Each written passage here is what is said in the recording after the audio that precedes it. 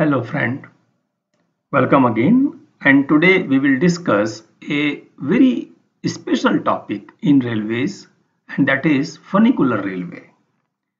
A funicular railway is sometimes also called an inclined plane or cliff railway, but these are not same. The only similarity in these three types of railway is that they normally solve the problem of transporting people up extremely steep slopes. A funicular railway is distinguished from the similar inclined elevator in that it has two vehicles that counterbalance one another rather than independently operated cars. And this is a type of cable railway system that connects points along a railway track laid on a steep slope. And this slope can be very steep, even sometimes more than 60° also. The funicular railway has two counterbalanced cars or trains which are permanently attached to opposite ends of a haulage cable which is looped over a pulley at upper end of the track. Now you can understand this by this figure. This is a pulley here which is placed at the upper end of the track, and here is a car and there is another car here. So when this car goes up, this car will come down, and when this car goes up, then this car will come down. That is the basic concept of a funicular railway. Two carriages move synchronously as one ascends, the other descends at an equal speed. This railway uses the kinetic energy of descending car to raise the ascending car in a manner similar to an elevator. The funicular railways range from short urban lines to significant multi-section mountain railways.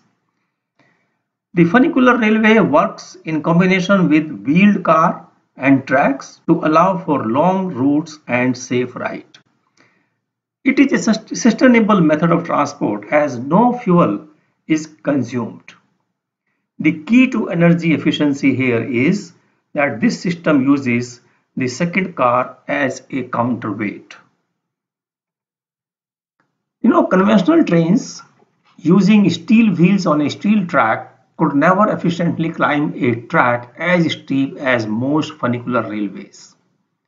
Steel wheels are used to decrease rolling resistance, which improves the efficiency of train on flat ground, but would hinder their ability to get traction going up steep slope. And if you watch my video on gradients in railway, then any gradient which is steeper than ruling gradient will require additional engine, and that we call the pusher gradient or helper gradient. So in a normal track, the slope is steeper than ruling gradient. Whenever you have slope steeper than ruling gradient, the hauling becomes very difficult and energy extensive. Funicular railways in general solve this problem by pulling trains up steep rate with a cable. Now this is a funicular railway, you can say, at a very steep slope, and there are two parallel tracks. And in these two parallel tracks there is a cable which basically pulls this train up and this goes down. Now this can be the three-rail system also like this, or can be a single track. Now in this case the incline has two cars that ride on the same single line, or can say single mile long track. When the cars come close together, the track splits into two as a passing loop for both cars to pass one another. This single track passing loop system is used in funicular railway across the world. You can see animation here.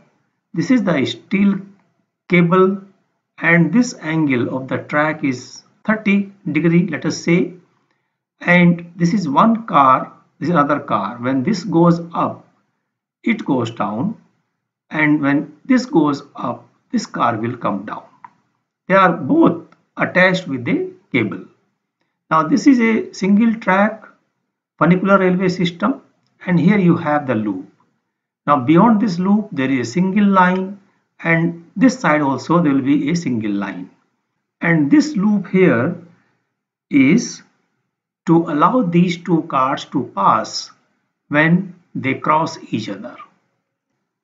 Many early funiculars were built using water tanks under the floor of each car, and these water tanks were filled or emptied until just sufficient imbalance was achieved to allow movement, and a few such funiculars still exist and operate in the same way.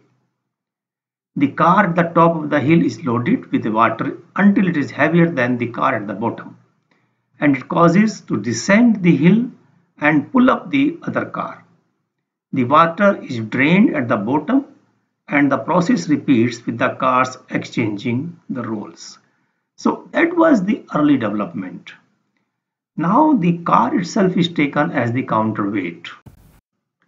On a basic level, the funicular can be described as a hybrid of technologies behind elevators and trains, although it predated both of these. The typical modern construction involves two cargo or passenger cars attached by a cable around a pulley running along a track. The funicular runs because cars act as counterweight for each other, a system also employed by elevators. This is supplemented by hydraulic system or an electric motor to overcome the friction losses in the system and the variable weights of the car.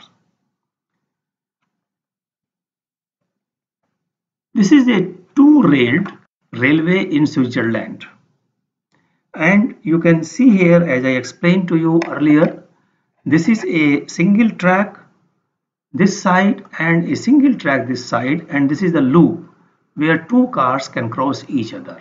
There are over 40 funicular railways in the United Kingdom dated back to the 19th century. Many of them still in operation and open to the public. This is a 4th Street elevator in Iowa, and you can just see the slope. Now here also the principle is same, that you have two cars and these two cars cross here at the loop. Nagar in Himachal Pradesh is having India's highest funicular railway at 2,530 meters above mean sea level. It was built in 1930 to carry heavy machinery of Shannon Powerhouse to Badajoz. It is a meter gauge line. It is a 4-stage network of funicular and horizontal track and has 6 haulage car stations. And the loading capacity of haulage way cars are 15, 10 and 5 tons. Naturally, higher the capacity, lower will be the speed. And there are, in addition to that, there are funicular railways in Maharashtra also and in Tamil Nadu also. So that is the concept of funicular railway. Thank you very much for watching this video. If you have any doubt, any questions, you can write in the comment box.